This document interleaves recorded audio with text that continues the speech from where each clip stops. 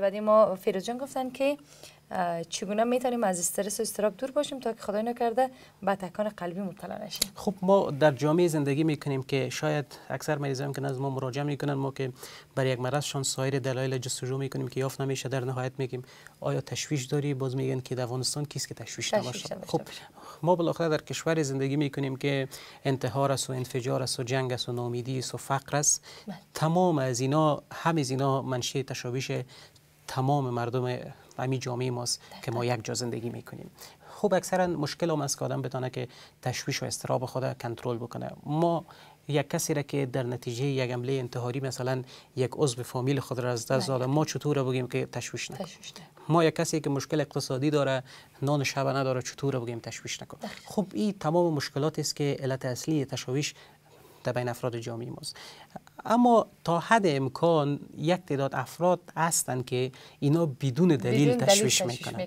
ما فقط این سخنای ما به او افرادی است که اینا بدون دلیل تشویش میکنن. اینایی که بدون دلیل تشویش میکنن هیچ مشکل نیست. خب پول داری، وظیفه داری، خانه داری، موتر داری، همه چیز داری، بعد والا دلم تنگه. خب باید دل تو تنگ نشه، باید تو تشویش نکنی، باید تو نگرانی نداشته باشی. یا کسی نزد ما مراجعه کرده میگه والا خیلی تشویش دارم، هیچ اعصابم جور نیست، به زیاد چیزا تشویش دارم. خب چی تشویش داری؟ خود گفتن نمیتونه، خود تشویش هست مقصد دیگه. یعنی به این معنا که چیزی نیست. ما اکثرا خود ما مشکل میآفرینیم. اکثرا مشکلاتی که در زندگی ما میایه که باید بیشتر دکترای روانشناسی بحث کنن، اما ما خیری را میگیم به اجازهشان. اکثرا مشکلاتی که در زندگی میایه چند قسم هستند. بعضی مشکلات است که ما میگیم از جانب خداوند است. مثلا سیل آمد خانه‌شانه، سیل برد، خب این مشکلی زیاده که ما نمیتونیم وقایع کنیم یا تشویش زیاده کنیم.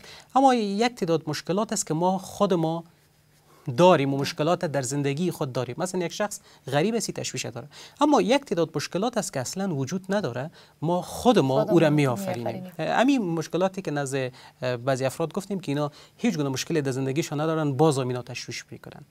اینا باید اکثرا نزد یک روانشناس خوب مراجعه بکنن تا یک بار اینا روان درمانی شوند. ما در جامعه ما فکر میکنیم که 99.9% مردم ما به روانشناس ضرورت داریم. حتی خود ما به روانشناس ضرورت داریم. اکثر اوقات حتی ما که دیگران رو میگیم تشویش نکنین، بعضن تشویش به خود ما هم پیدا میشه. اما خوبترین راهی که به نظر ما آدم میتونه که از تشویش و استرس و نگرانی آدم خود دور نگاه کنه، مصروفیت است. اینا باید کوشش کنن که ورزش بکنن، خود مصروف نگاه کنن که اکثرا هیچ وقت برای تشویش یافت نکنن. بله. یورا دکتر صاحب، در باب تکان قلبی صحبتی که باقی مانده باشه از پرسش‌های ما و همچنین پرسش‌های مخاطب برنامه، مخاطبین برنامه، میشه که شما در برنامه امروز بیان کنید. پس از آن این برنامه امروز یعنی تمام خواهد شد. بله بسیار خوب.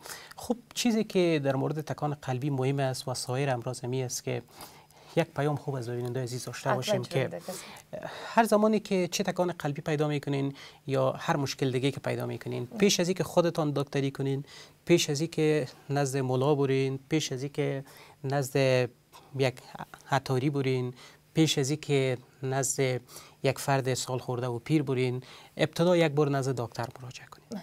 تکانهای قلبی شاید نزد بعضی ها خیلی ساده باشه، اما من قبلا گفتم که حتی باعث فلج های دائمی و سکته قلبی و مغزی شده میتونه. با او خاطر دقیقاً به او خاطر اینا باید اکثرا این راهکارها را متوجه باشن. هر زمانی که اینا یک تکان قلبی پیدا میکنن یا هر مشکل صحی دیگه که پیدا میکنن، اینا باید حتما نزد دکتر مراجعه کنن، به خاطر از اینکه ما همیشه گفتیم که صحت ثروت نیست، بالاتر از ثروت. دقیقاً.